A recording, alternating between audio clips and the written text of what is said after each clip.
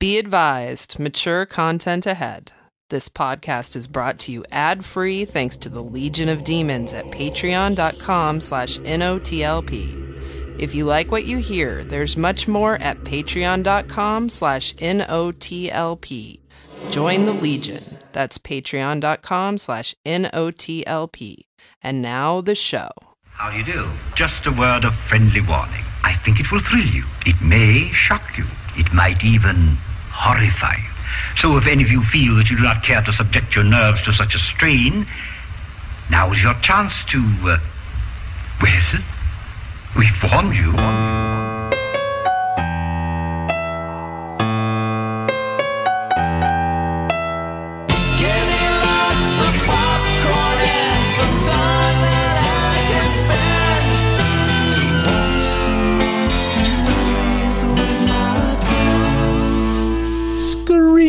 Kings. What? We're doing Scream Kings. This is a weird one, though. That's a scream. I think because the king we're Scream Caning doesn't appear until like 2/3 of the way into this movie. Till most of it. That's true. It goes with our previous movie. Where he's only in the first third. Yeah, exactly. So we're giving you these little doses. So the third movie is can be in the middle. Has to be in the It's going to be in the middle. Yeah. We're doing Barbarian. The Scream King is Justin Long. Barbarian. Yeah, he finds his way into a lot of horror movies. He does. Yeah. Which is, he's one of those comedy guys that's a really good fit in horror. He is. And he often plays the same kind of guy. In the last couple I've seen, like Barbarian and the Neil LaBute vampire one, I can't remember the name of. It is very much two riffs on the same And character. Tusk. Don't forget Tusk. I haven't seen Tusk. Oh, well, I just spoiled something for you. Oh, that's okay. But it's not, I mean, it's just, I'm sure all of our listeners have seen Tusk. it's a similar kind of character. Yeah. So it's Interesting. But I mean, it won't, I mean, you'll know that in the first minute. So it's not like something that you're I was thinking about surprised watching by. that this week. I like it a lot. Yeah, it's Kevin Smith, right? I don't like it. It's just very depressing. Yeah. I loved it. I would have loved it. Well, I won't say anymore. But I like is it that a spoiler, lot. everything? Oh, okay. I like it a lot, but something prevented me from loving it. Oh. Its inability to love you back. Mm-hmm. I understand. Yeah. So closed off. Andy's going to review the roulette movie this week. It's called Leave. Okay, bye. Sorry. Patreon.com/NOTLP. We have Origins 234 from July of 2011, right when gay marriage was legalized in New York State. That same week, Whatever happened to Baby Jane? we did Whatever Happened to Baby Jane. She got married to Baby Jill in Yeah. New York. There you go. They can finally be together and everything just calmed down around that place. Yeah. Everyone got along. She got out of that chair. Mm-hmm. I wish it had a happy ending, huh? Don't those ladies deserve a happy ending after all the suffering and stage momming they had to put up with? Yeah. Well, they didn't get one. Been a much better movie. Yeah. If they just got along and things went really smoothly. They're just a couple of sisters supporting each other. Yeah. Kind of like more of a terms of endearment, still Magnolia's vibe. That wasn't tearful either. No, I mean, but at least they were there for each other in the end. These ladies did not like each other one bit. But who wants to watch two old ladies get along? That's not fun. Golden Girls was four ladies getting along, and it was great. That Grace and Frankie is pretty good. I've heard that's good. It's pretty good. I love Lily Tomlin a lot. Yeah, I mean it's mostly for it's okay. It's for older ladies. Is that what you're gonna say? It's very parenthood with an older. Have you seen Yeah, it? it's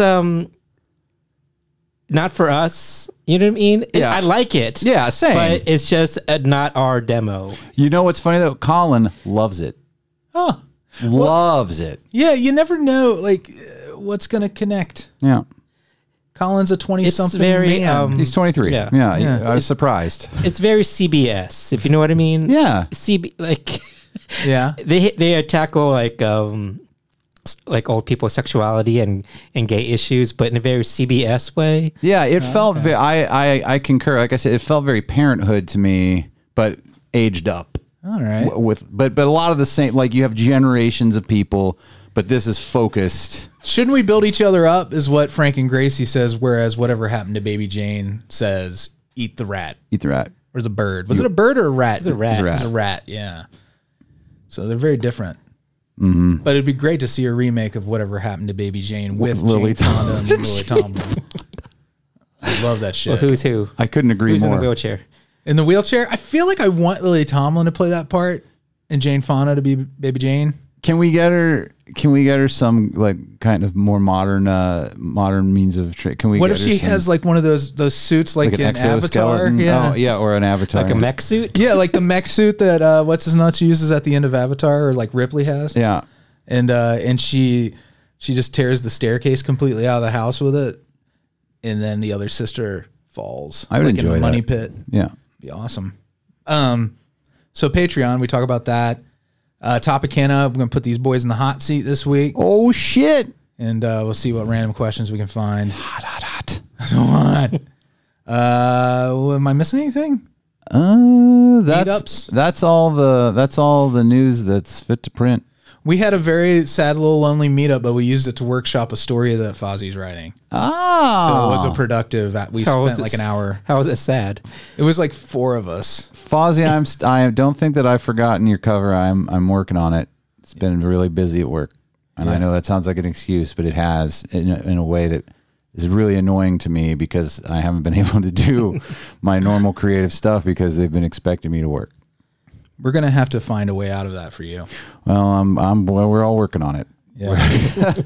I'm there, and I'm waiting for you. And That we'll sounds join intriguing. You're together. like, oh, we're working on it. Oh, we are. Wheels are turning. We're trying to come up with stuff, but I mean, you still feel like you don't have enough time, but you're like, at least I have the 24 hours in the day to be creative if I can. well, and I still have time. Like today, I had some time, but I'm also working on.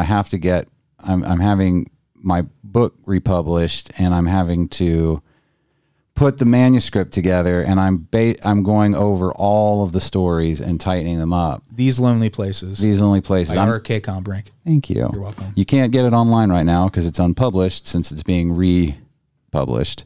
But there's a lot. They're long. The old ones are really long. And so it's taking me a while. And if I have to do work, well, it keeps me from that. Yeah, and that's not right.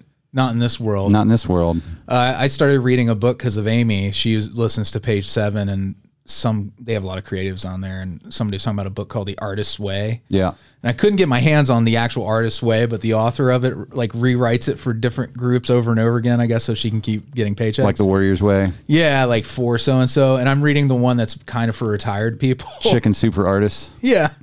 That's basically what it is. It's like, they do these things every day and, don't go crazy, don't burn out. Yeah. And, but it has a little bit of a religious overtone to it, which I get, Sure. those things are connected. But it's just funny that this one that was aimed at retirees actually fits where I am in my life more than the regular book would. And it was what I settled for, but they're like, it's middle-aged people. I'm like, oh shit, I do fall more into this I was group. about to say, well, you're not as far off. Yeah. I mean, you're further off than I am, but not by much. Yeah. So, so I feel like that was actually kind of like an affirmation to be like, oh, I am this age. Nice. It's okay. I accept it. I'm going to roll with this version of this method and see how it goes. But, yeah. All right. That's fun. It is fun. Andy did some creative stuff yesterday. He made me the most delicious shrimp. It's so creative with shrimp.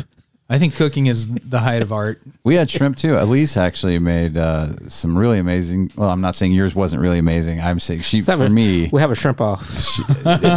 we made. Oh, did you know that sucking toes is called shrimping? I didn't know that. I didn't know that either. Because I guess toes look like shrimp. Yeah, they're shrimpy. I don't want to yuck anyone's yum. I've learned something today. Do people put cocktail sauce on Yeah, they them? put garlic butter on it and peel the peel the toes. What about all you can eat time at Red Lobster? Oh, it's just a line of feet. This Ooh, that looks nice. The one with the big toe, the huge toe. I want that one. What did you do with your shrimp?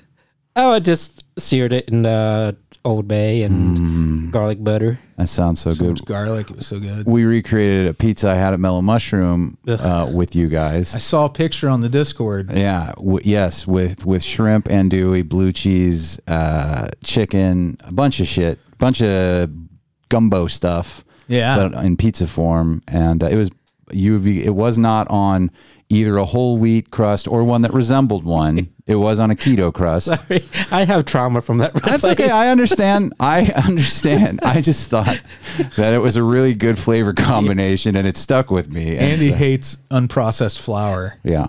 It's his number one enemy. Here's the thing. When I ate the melon mushroom pizza, I was like, this is really good.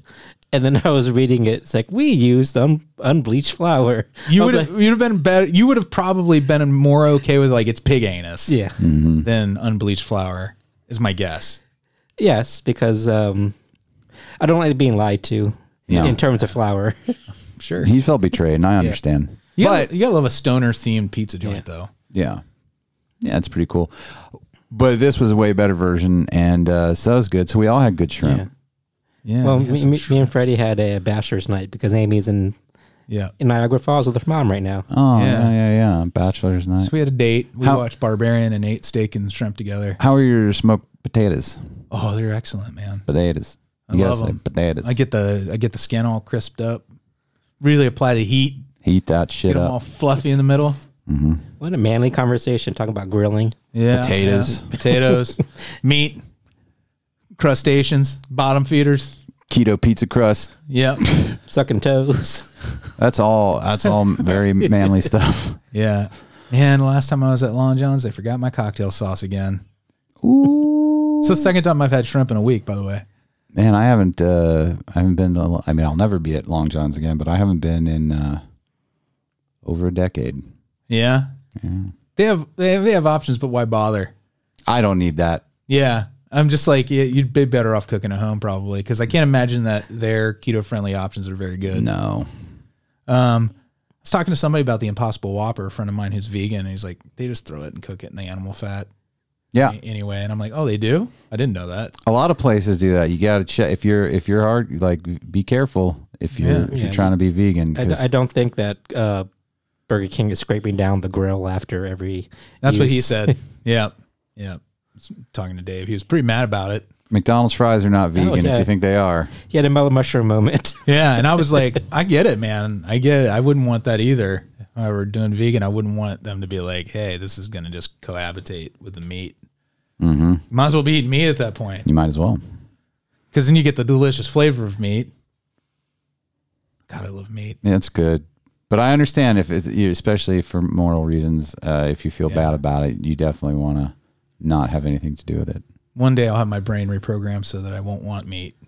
I'll always want meat, but I feel like they could probably burn it, like with a cauter, like get a cauterized part of my brain that craves meat, and then we can stop killing animals. But until then, the drive is too strong. And it's like a Hannibal Lecter thing where he's gonna cut it open in front of you while you're awake and take the meat part out, like the Ray Liotta scene.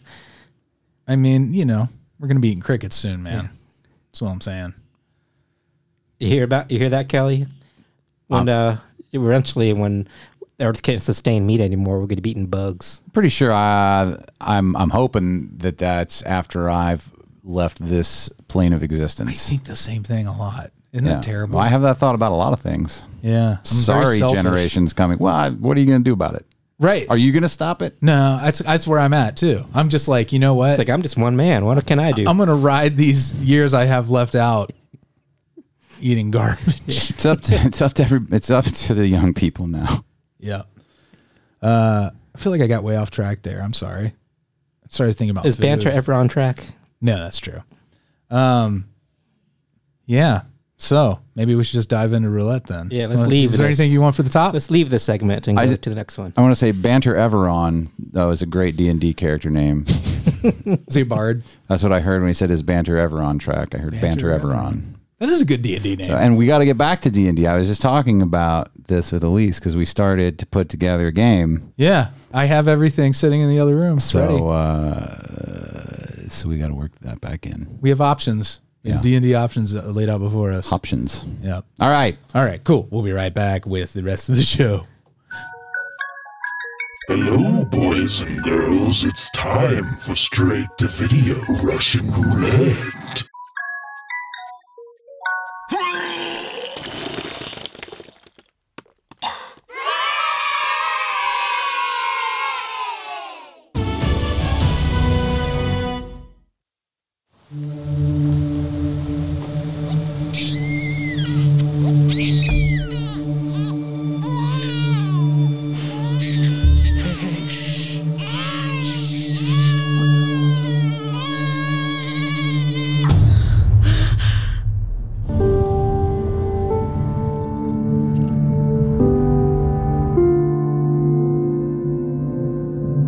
efter noen? What? Are you looking for someone? September 22nd, 2002, I was abandoned at a cemetery in Oakville, Massachusetts. I was wrapped in this. Your band was on tour in my town that night. Hunter, I'm not your mother. So that's Christian, your father, and that's your mom, Anna. Did they worship the devil or something? Kan jeg hjelpe deg med noe? Do you know Anna Norheim? Nei. She was my mother. Our family has lived on this land for 5 generations. Does it feel familiar? My family has kind of a dark past.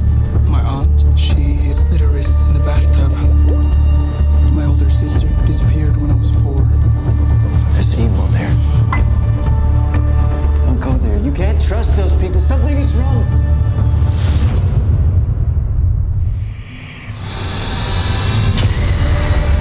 So nobody knows about your trip?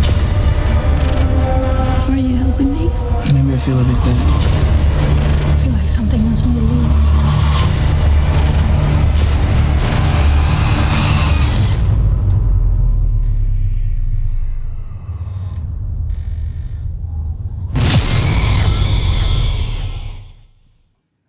All right, Andy. Ugh. Yeah. Really? Okay, this movie is called Leave, and I wish it did. Ooh. I'm Gene Shalit right Somebody now. call the burn unit. First, I was like, leave. Then I was like, go. Oh, shit. Eventually, I was like, scram. And I was finally like, get the fuck out. That's it. That's what they should have called this movie. Because that's what I was wanting this movie to do. This is not welcome in your home. Just go. It did not pick up social cues that you're packing up and cleaning up, and they're still lingering around. Yeah, it's asking for if you can open up another bottle of wine. It's like, hey, you want to start watching this? Like, no, I don't. Okay, it's really long. Well, it's not really long, but it felt really long. And this movie does the worst thing a movie can do is bore you. At least that is the worst thing a movie can do. Bad movies, at least they're entertaining because they're so bad they're fun. Yeah. This is just boring. Yeah. And it's like, you know how you can forgive certain things if movies are good? Like, you don't pull out the strings, like Barbarian. If you start pulling out the strings of Barbarian, the movie will fall apart. Yes. But everything else around it was so good that you forgive it. Right. This one, it had so many things that were unnecessary. First of all, you heard the accents, right? I did. But the girl, she's the abandoned baby. She's abandoned in America and raised in an American family. But somehow she still has a thick-ass Norwegian accent. Still has a Norwegian accent. Maybe she's code switching. She's never been to Norwegia. But she didn't even know she was adopted until she's off to college. Did she have like a racial memory of being Norwegian and just had the accent, even though she was born in Massachusetts, raised in Massachusetts? Maybe it was a Star Trek thing and she had their DNA put in her brain. Yeah. When she had the part that wanted meat taken out, she had the Norwegian accent put in. If you take something, I got to replace it with something. Yeah. That's how the brain works. Balance in the universe. Yeah. So I could have forgiven that, but is very distracting. And plus the point that she was abandoned in America, it was pointless. And it added like an extra 15, 20 minutes to the story. But nothing to the enjoyment of it. Yeah. And plus it added the extra layer of why does she have this accent? Yeah. She could have been abandoned in Norway and tried to find her birth parents. They're like, the only way this movie will sell in America is if there's a direct connection. Yeah. So, she could have been, like I said, she could have been abandoned in her home country and still try to find her origins. And that's the whole movie. She's like, she tries to find her birth parents, and there's sinister things are supposedly happening, but they're not sinister. Oh. What was that movie where Ben Stiller tried to do the same thing? Sinister. No, where he tried to find his birth parents. Oh, God. Ben Stiller and Sinister would have been. I know what you're talking about. It was directed by David Russell. Lily Tomlin's in it, actually. Yeah. Full Circle. We were just talking about that show. Is the movie called Full Circle? No. Oh, okay. It's it's not Meet the Fockers, because that's not it. I know what you're talking about because I love that movie. It's got okay. a great cast. You can look it up. Ben Stiller orphan movie, or Ben Stiller biological parent movie. They should just start titling movies that way. Yeah, it'd be easier, wouldn't it? Yeah, you know right off the bat if you're going to want to go see it or not. Like Leave. Yeah. Yeah, you should know that you're not going to watch it. It's already going to started. be bad because you're going to leave. So where was I? You said Christ. she's Massachusetts by way of Norway.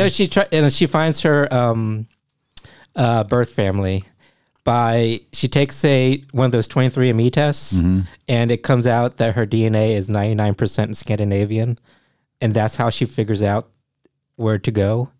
Scandinavia is a pretty big area, right? Yeah. It encompasses many countries, not just Norway. I don't know how they narrowed it down to. Well, they say with like just that. Ancestry.com and that now, like it combines, I haven't tried it, but supposedly it'll combine your DNA with like genealogical records too, and can actually pinpoint like pretty close to where they think you came from. I don't know how accurate. But she didn't have any records, so like they didn't know where she came from at all. All she was found was she was wrapped in like a blanket with satanic symbols around it, on it, and a necklace that is like a Norse rune. Yeah. And that's all she had to go on. And maybe a Norwegian metal band like dropped her off. It's probably her parents were in a black metal band. Yeah, it's funny you mention that because that kind of plays into it. There is like the director apparently directed Norwegian death metal videos. Oh yeah, and he just shoehorned in this band for no reason. The same reason, the same way that her being abandoned in America served no purpose to the story. Like her birth parents being in this band served no purpose at all. So the birth parents were in a band? Yeah. You just assume everybody that lives in Norway is in a metal band? Yeah. I think they are. You're either sure. in the band or in the audience. Yeah. Well, I think most of the audience comes from like the UK, so yeah. So basically, if you're Norwegian, you have a black metal band, or you hunt trolls. Yeah. Yeah. And let's see. Okay, she eventually finds her birth family, and you think that there's going to be this big mystery around it, but the big reveal is like, oh, that's it. You know what I mean? Like you think with like the blanket with the satanic symbols and the runes and everything, that there's going to be this big cult thing. Yeah. And the reveal is like, oh, your family's just religious. That's it. Oh. Wow. There's no like bigger. Oh, it's still a spoiler. Well, they say spoiler. It's not a recommend. You don't have to not spoil it. And most of the movie is her just with her cell phone walking down hallways, looking for clues to her past. That's really it. They're just religious. Yeah. How's that a horror movie? It's not. Oh, man. It's more of like a suspense, like a thriller, but there's no thrills or suspense. I was about to say, where do the thrills come from? But with a suspenseless resolution. It reminded me of, remember the David, what's it, the Hello, 1313, yeah. 13, like, it was a bunch of like twinks just walking down the hallways, like, hello. Oh, yeah. It was her just walking down hallways and with a flashlight, just looking through things. Well, there you go. If you're into that. It was so boring. It's a Norwegian looky-loo movie. Yeah, and that's a genre that's very specific. It's a subgenre that's barely a genre at all. And when she meets the family, like you think they're like have these awkward conversations, and you think the family's covering up this big secret, but it's very the dialogue is very about them just not knowing each other, not that the fact that they're covering up something. If some chick came to your door and said, "Hey, I'm your long lost granddaughter," there'd be awkward conversations. It wouldn't, you know what I mean? They were probably hoping it would play with like a double meaning. Yeah. To what it sounds like to me. Yeah, so this was a movie that wants you to think it's a horror movie until the end. Yeah. And then it's like, psych, it's really nice. She found her family, and they're just kind of religious. Yeah. Every now and then a ghost pops up, but that's it. That's like maybe buried the lead, Andy. There's maybe 3 ghost pop-ups. Yeah. And that's it. Are they like, ooh, and that's it? No, the ghost keeps saying, leave. Oh. That's why it's called leave. Why the fuck do the ghosts even play into it at all? I don't know. Ghost pop-ups are my favorite breakfast pastry. So yeah, I do not recommend Leave if you couldn't glean from my review. So Andy just has subtly telegraphed that he did not care so much for Leave. Oh, another fun fact. This is my second Norwegian horror movie that I reviewed this year. Yeah. What was the other one? The Viking one. Did you like The Viking Wolf? It was okay. And Kelley, he reviewed 2 movies that begin with un. That's right. Yeah, Unheard and Unseen, right? Yeah. Next, I just need Unspoken. Me and Kelley are doing having a trend going right now. Well, yeah. Let's see if we can keep it going. Well, what other un movies are there? I had to fill Amy's shoes and pick next week's. Oh boy! Ooh, does it begin with un? No, it's is it Norwegian? It's actually, I think it's Mexican. I'm not 100% sure that's true, but it's called Huesera the Bone Woman. Oh, or Huesera. I'm not 100% confident in my pronunciation of the title. I had this suggested to me on Instagram. Really, it looks good. I actually scour. I try to find something I would want to see. Yeah. When I pick these, I don't like being tortured with a movie personally. No. I like the title, The Bone Woman. Yeah. Valeria's joy at becoming pregnant with her first child is quickly taken away when she's cursed by a sinister entity. As danger closes in and relationships with her family become fractured, she's forced deeper into a chilling world of dark magic that threatens to consume her. A group of witches emerge that could be her only hope for safety and salvation, but not without grave risk. Grave risk. And I watched the trailer, and it looks really good. I love witch movies. Yeah, that sounds pretty cool.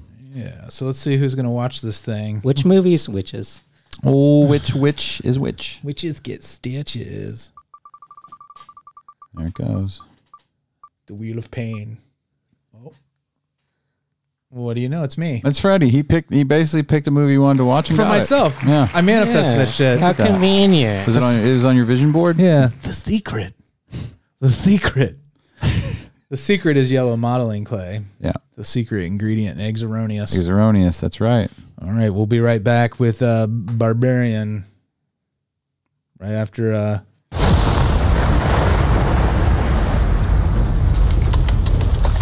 Oh, you've got to be kidding me. Yeah. This is 476 Barbary, right? Yeah, I'm renting this place. No, I booked it a month ago. Are you sure you have the right place? Yeah. What am I supposed to do? Why don't you come inside and we'll call these idiots.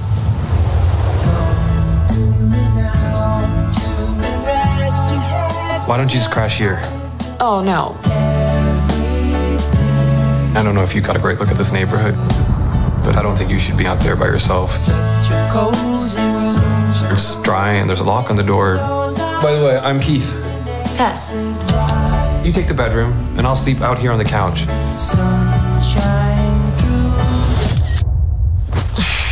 Oh, God.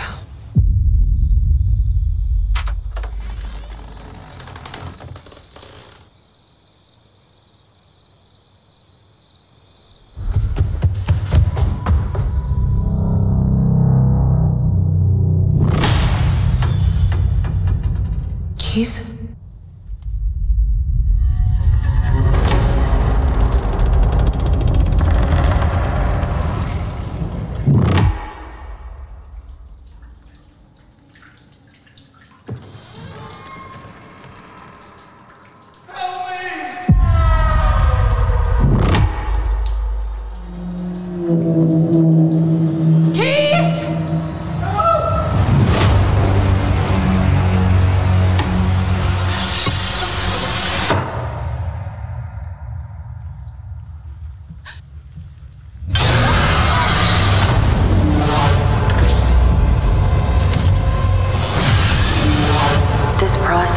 might seem overwhelming, but with a little practice, it can soon become a pleasurable experience. This is perfectly natural.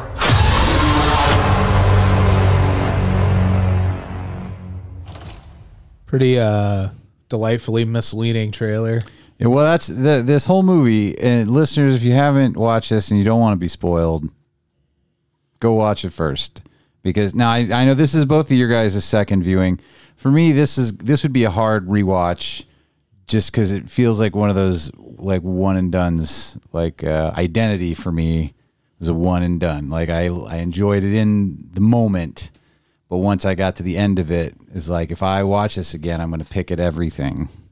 Yeah, I was worried about that when I can't remember who suggested this movie. Do you remember? Amy did. It was Amy? Yeah. And I was like, oh, I don't know if I want to watch it twice because the fun of it is the surprise. Yeah. But I feel like I actually really appreciated what the writer-director, Zach Kreger, who is a comedy guy. Hey, it's the Kreger. What he did, I guess he originally had that book, Fear is a Gift, I think is the name of it, or The Gift of Fear, where it teaches women, hey, trust your instincts, if you're ever in a situation where... And yeah. So the idea was he built, I guess he did a short or something that was this setup of the two people accidentally renting the same property, and then just creating tension. And then when they expanded the idea, that's where the batshit part of the basement stuff comes in. Yeah, this is a movie that could have been stopped in its tracks a number of times by a stronger sense of self-preservation or making any number of slightly better decisions. But you don't want that because, of course... Yeah, the movie doesn't happen. I do get that too, but I think those same turning points this time for me spoke to kind of the main character, her being very heroic. This time through, I felt that like where it's the stupid horror movie stuff that you're like, what are you doing going back in there? But she literally does try to do the police and everything else, and literally it falls on her to save this guy's life at this point. And I think that was kind of. That, but you think like staying there at all is the staying there at all? Yeah, is like don't ever do that. Don't ever. If you get to a place and there's a person there and they're like, oh, we double book. Well, why don't we both stay here? That right there. If you are like, okay, and you're obviously she doesn't feel good about it, but she does it anyway out of desperation. That is just not. Again, I'm not saying it couldn't happen, but I also feel like this character, I'm not trying to pick it apart, by the way. No, it's good. It's good to challenge it anyway. I think even if you pick it apart, it's good. But she's presented, I feel like, as resourceful and heroic.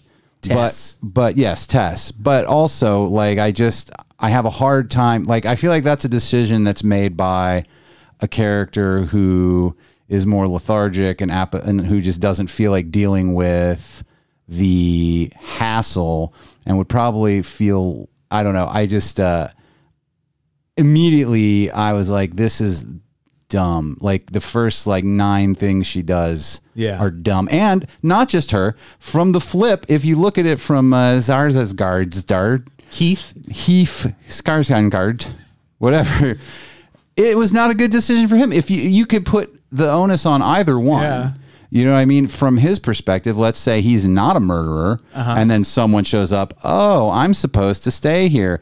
Don't suggest that they stay with you. That's going to get maybe you killed. It's kind of where I see the motivation in that scene is I do feel like had their story not been derailed by finding the secret passage in the basement, that this totally would have been a rom-com, and that he's a young single guy. He's single and into this music scene in Detroit, and she's this young single person who's there to make a documentary about that scene. Sure, I can see that, but I would still have the exact same problem if I watched that rom-com. I'd be like, yeah, that movie was cute, but at the same time, that never should have been the decision either of them made. He could have cut her throat. Could have done anything. That would be every rom-com where like the woman goes out on a date with a man alone. You're like, fucking, what the fuck are you doing? Well, yeah, but a date is because this is a very meet cute situation. Otherwise, yeah, for me, yeah, I get it. I did feel the first time through the threat of him, because you do build the threat, but he's also got so much charisma.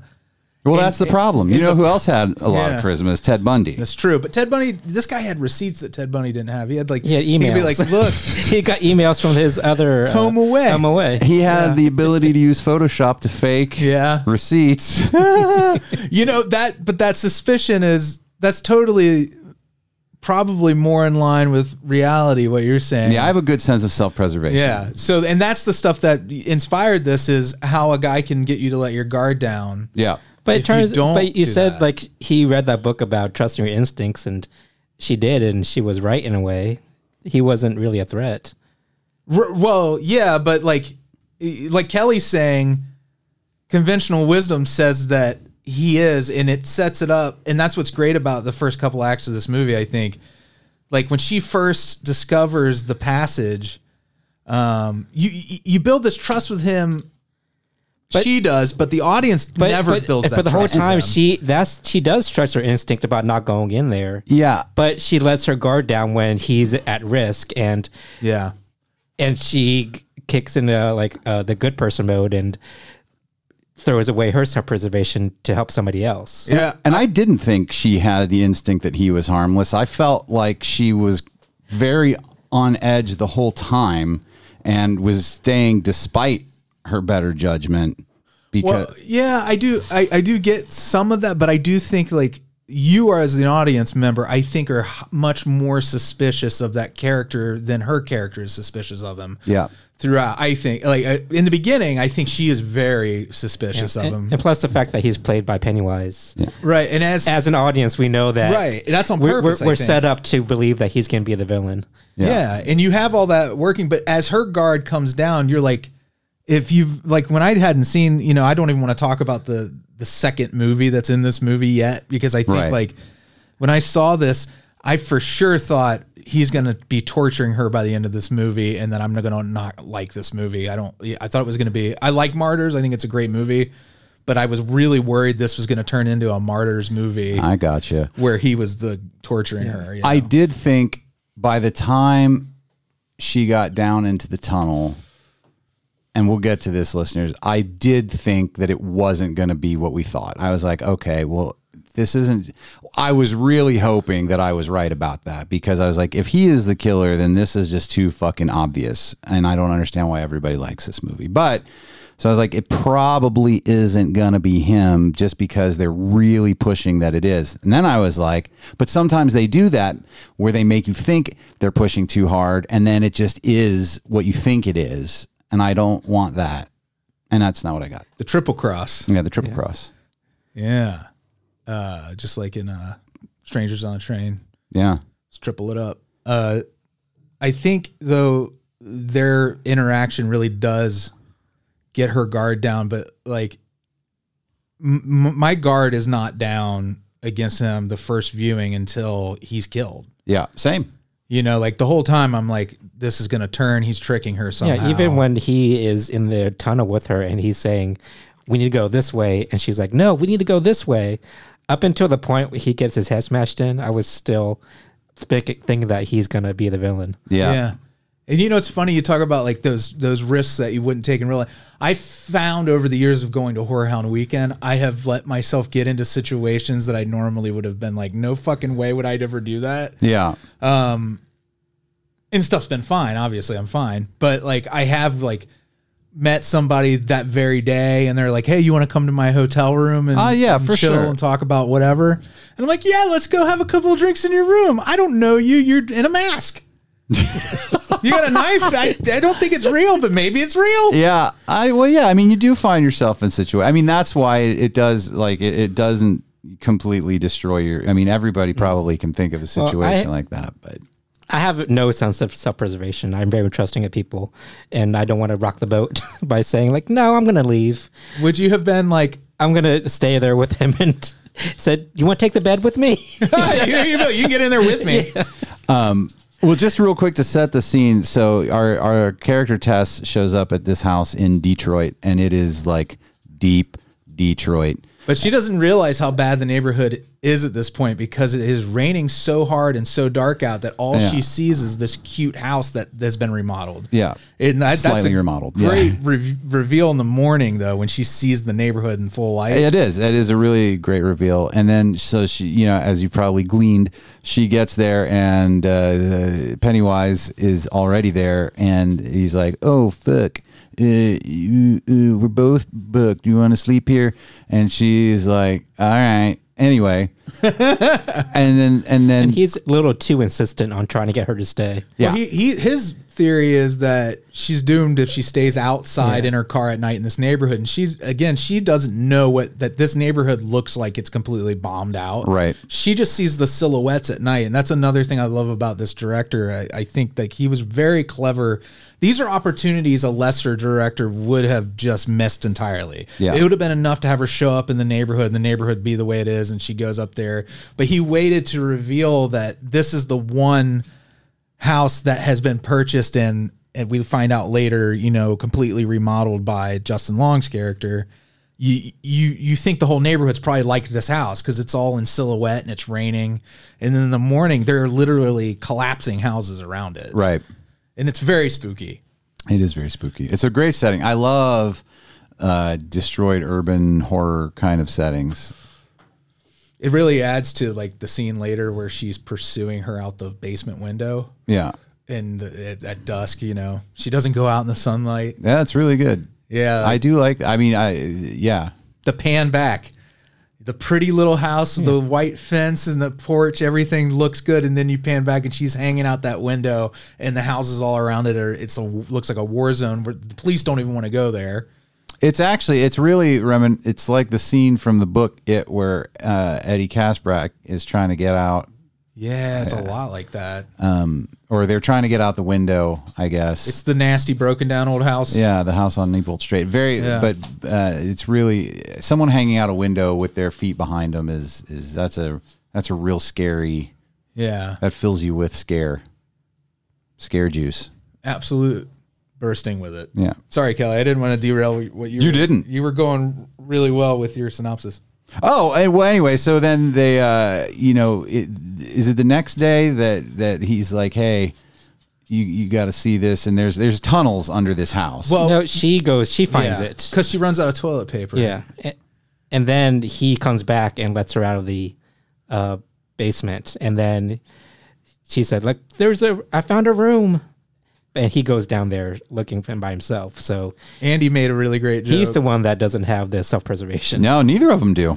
Where you remember we were watching last night and she booked it on Airbnb and she finds the room with the camera and the bed and the bucket. And Andy said Airbnb stands for Air Bed Bucket. It's like, that's what she booked it on. Yeah. You went to the wrong Airbnb. Yeah. I had a laugh. I was like, first he made me shrimp. Then he made me laugh. That was. I liked my other joke better about the Beach Boys doing the soundtrack. Oh yeah, Barbarian. Barbarian. That's how she sounds too. Oh, is that kind of why it's called Barbarian? Because of the well, it's called Barbarian for a few reasons. The sound that she makes. It's on Barbary Street, so if you live on Barbary Street, you're a barbarian. The other thing was the sound she makes because apparently I read all the trivia for this. It was like. Why the barbarians were called barbarians was because their language sounded like ba ba ba to everybody, and they started calling them the barbarians because they babbled. Isn't that interesting? Babbling barbarians. The babbling barbarians.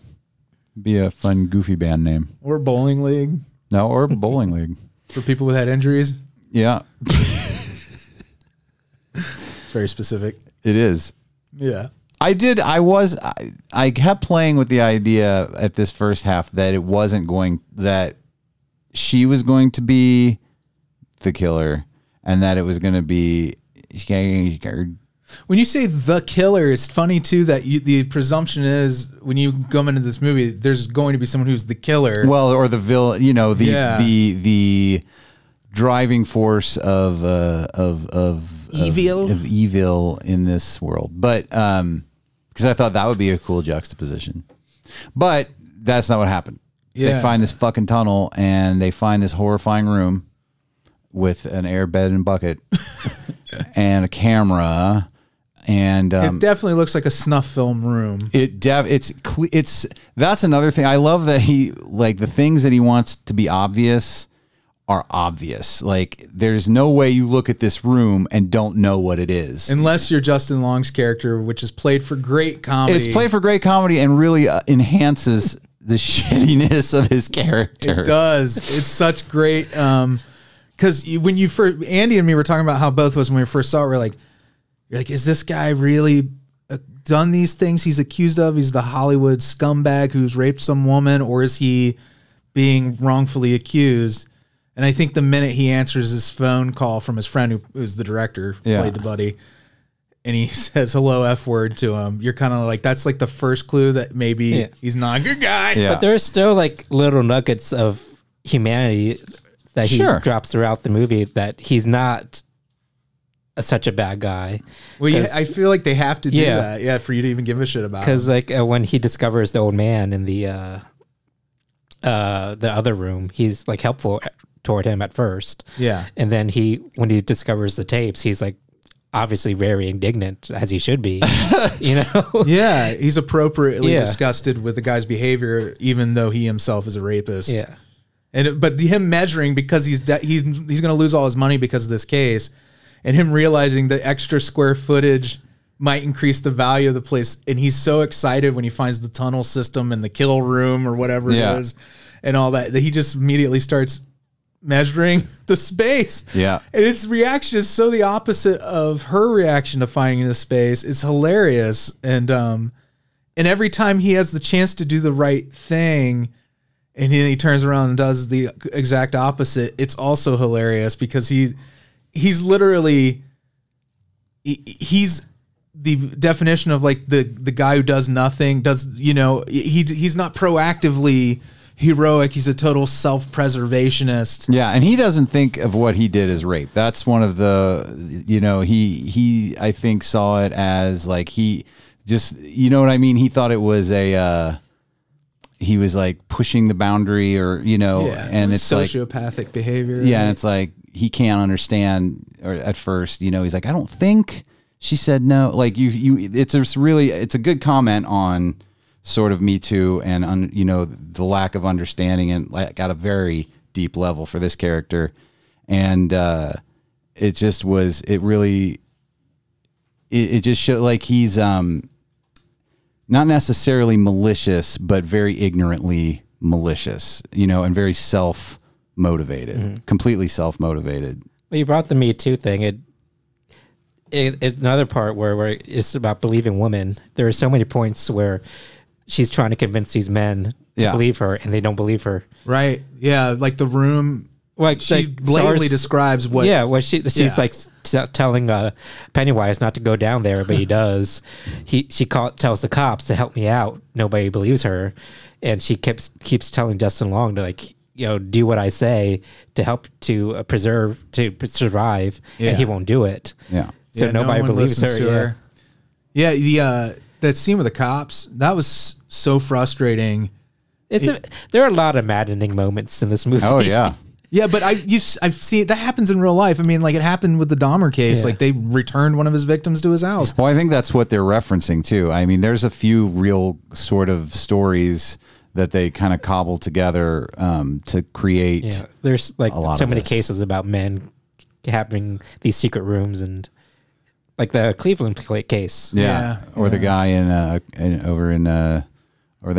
over there in Scandinavia that kept his daughter in the basement and had many, many children with her. Yeah, and then you also have these things where the cops, these super poor areas. That case.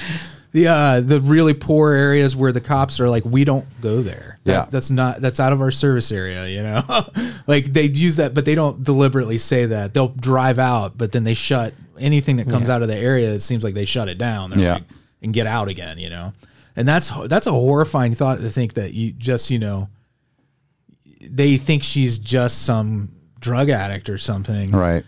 And she has literally just escaped from a suburban prison cell in a basement, and they just drive off. Yeah.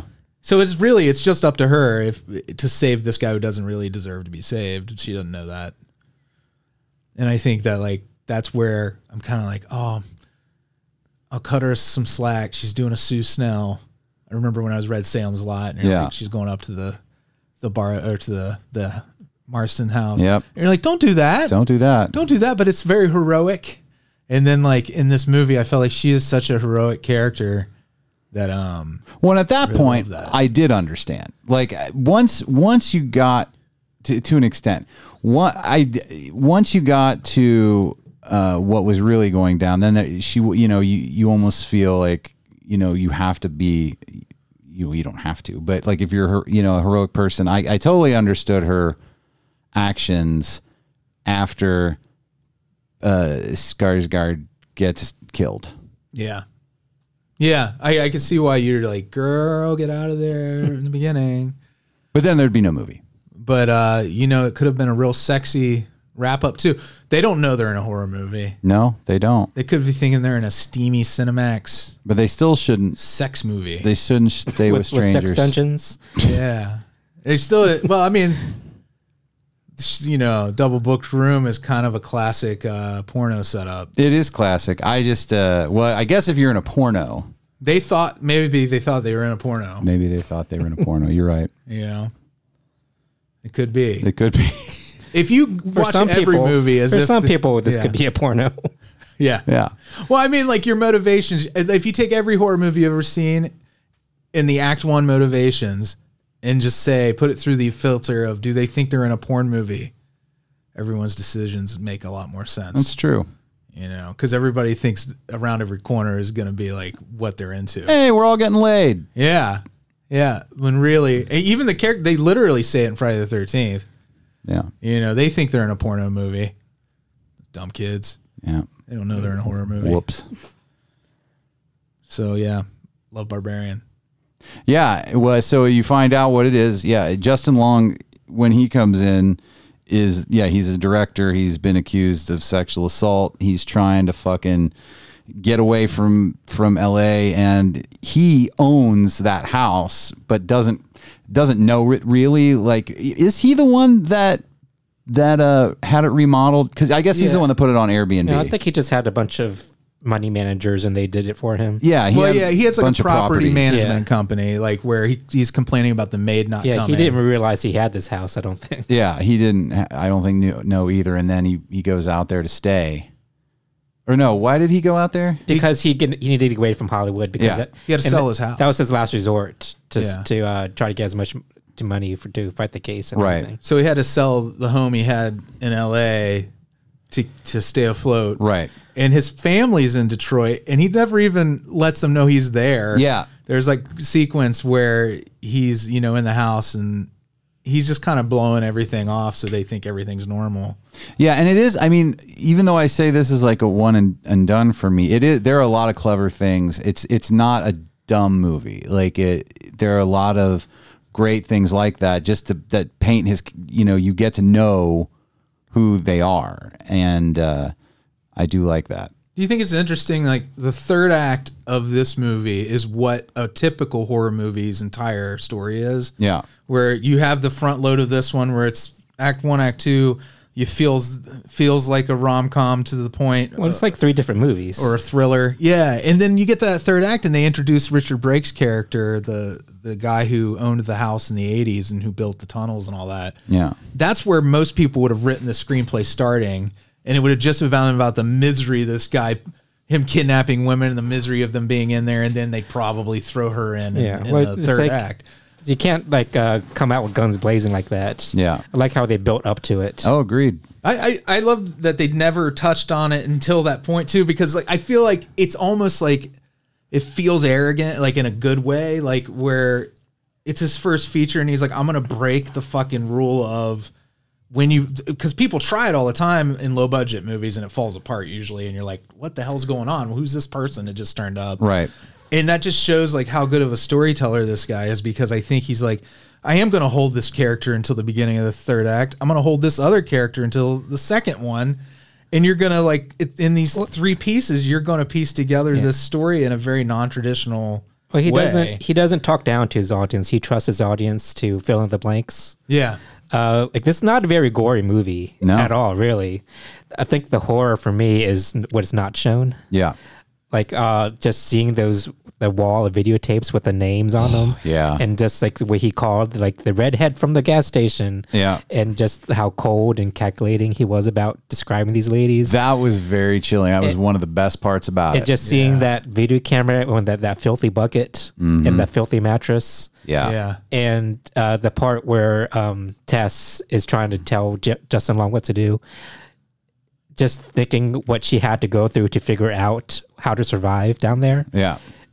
And how and it shows how smart and resourceful that she is. But she had to say, "You need to drink the milk." So at one point, Tess had to drink the milk. Yeah. Yeah, and she's real. They never say exactly how long she was down there either. Yeah. Right. That's kind of a interesting thing they leave to your imagination. You're like, how fucking long has she been surviving on this? Yeah, and she this says like milk. When you get upset, she gets upset. So like Tess had to go through a lot of shit down there. Yeah. Yeah. The other thing you were saying, it's not gory, but when it does have several very big gore moments, but they save them. Like they're literally to mark turning in the acts. Is the Peter Sarsgaard? Is that who it is again? Did I get his name right? Just say Sarsgaard. Bill. Bill. I'm gonna say Keith. It's Billy. The character's name gets his head smashed against the wall. It's incredibly gory. It is. And when Justin Long's character gets his eyes gouged in is also or the homeless guy getting his head literally ripped in half. Yeah. That too. So those moments, they're big moments, but like you said, like they spare you having to see what the guy who owned the house originally, all the horrible shit he did, which I don't want to see that stuff, you know. It's like we see Justin Long's reaction to it, and that's all you need to see. Yeah, it's a lot like True Detective when they with the tapes and that. It's a great tool, I think. It is a great tool. And the only thing that I really even had a problem with was all the knowledge that the homeless guy had. He seemed to have a lot of exposition and know kind of exactly what was going on, and is like, how do you know that? You know what's funny is I took this movie very seriously the first time through, and that third act when she pops up with the moment the baby bottle turned up and it's the big cartoonish baby bottle. Yeah. I was like, oh, this has gotten stupid, but I still kind of like it. And we were done with the movie, and on balance, I was like, that's a really good movie, you know, on balance. And now I feel the silliness so much earlier, I guess, because it when they introduce that guy and then they bring him back to reveal that he's the guy who knows what she does at night and kind of scampers around. I'm like, oh, this is the stuff that makes this really a horror story. That was very like Friday the 13th. Yeah, you know, it the gave guy it some mythology. Who observes everything and knows, but is warning people. He's the harbinger, but he doesn't turn up until like the middle of the movie. Totally. And it doesn't ruin it for me. I just thought he had more information than he would have. Well, it's also jarring the first time. Yeah. I think it was super jarring. I was like, it was the one moment where I was like, I think he screwed up here. Yeah. With this whole, and it was only a few minutes of the movie. It's a very short part of it. Yeah. But I had that same feeling. And this time it didn't feel like that speed bump it did the first time. Yeah. Where I'm kind of like, cause we were laughing earlier in the movie this time. I think because we were anticipating Justin Long's character, we both started giggling at certain things, and they were like, "Oh yeah, this is happening. This is coming up," you know. And it was fun to revisit. I'm glad we did. I thought for sure I was gonna like downgrade how I felt about this movie on a second viewing. But it actually holds up better.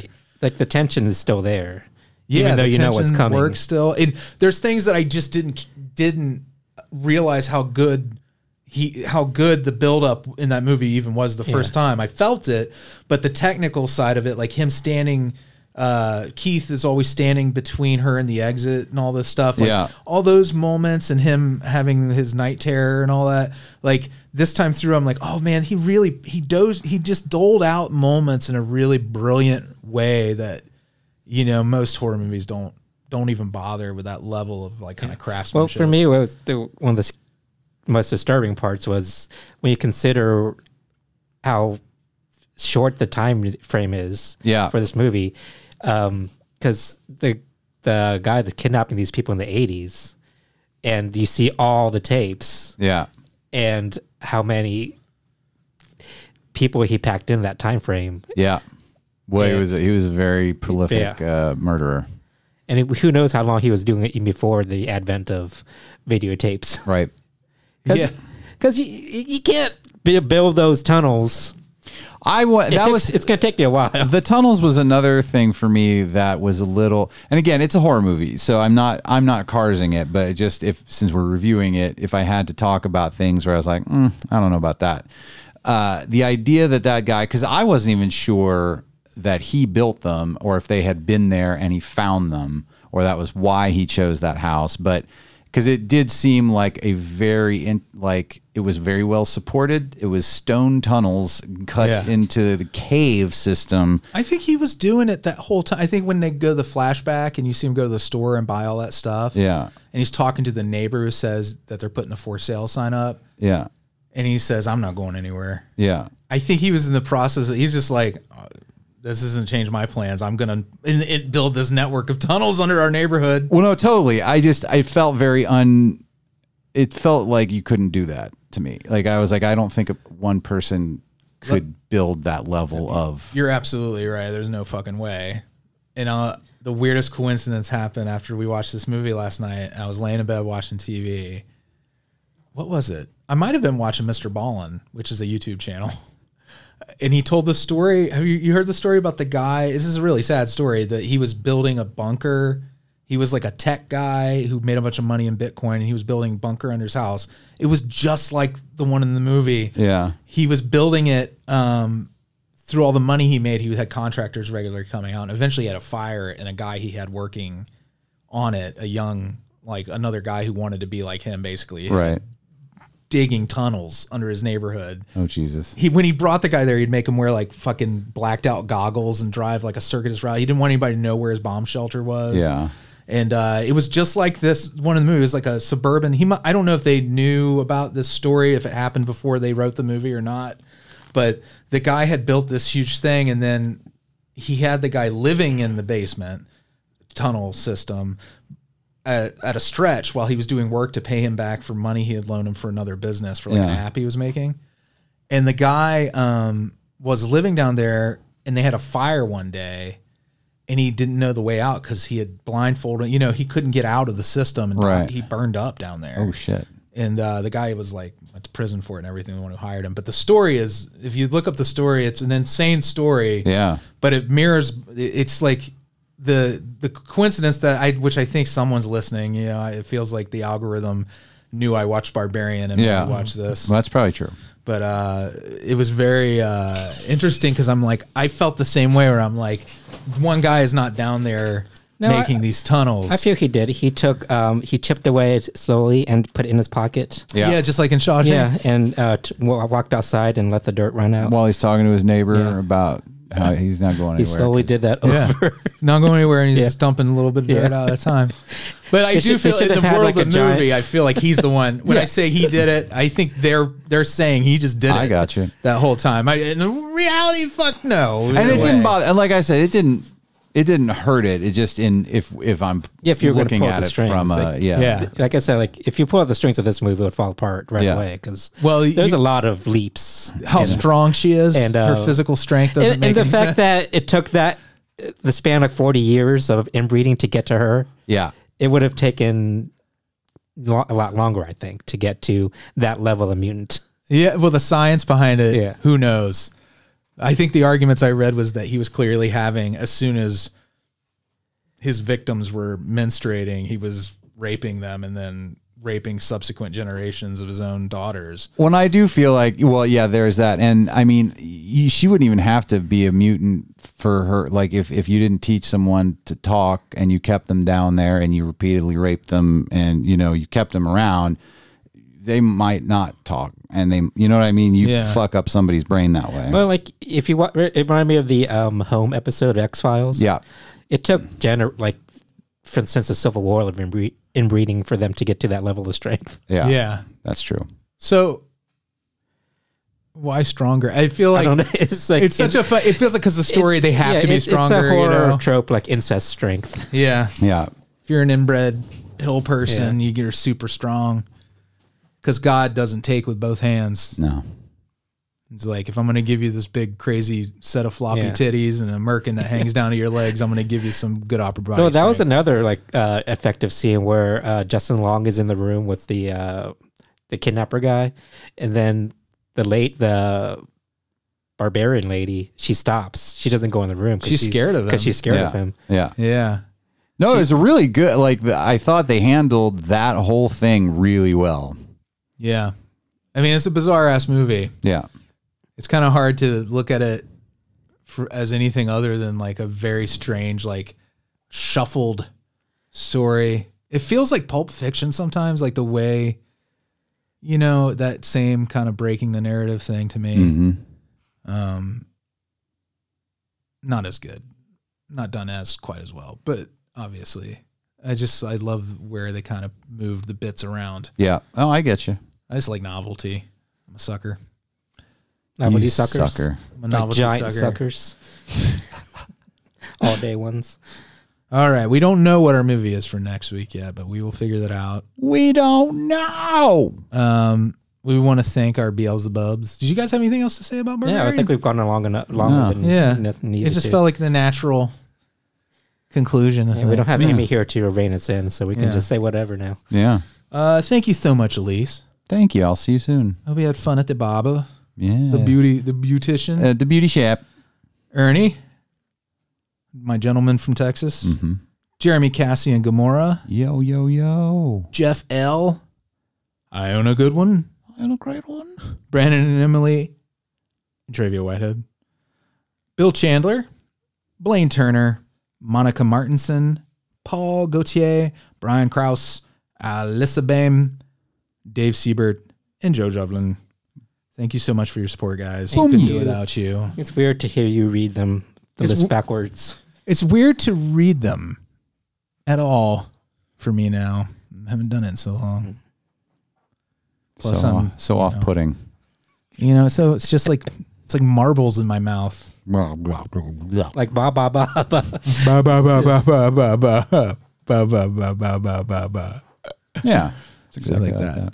There we go. That's the button. All right. Thanks, everybody. Bye. Bye.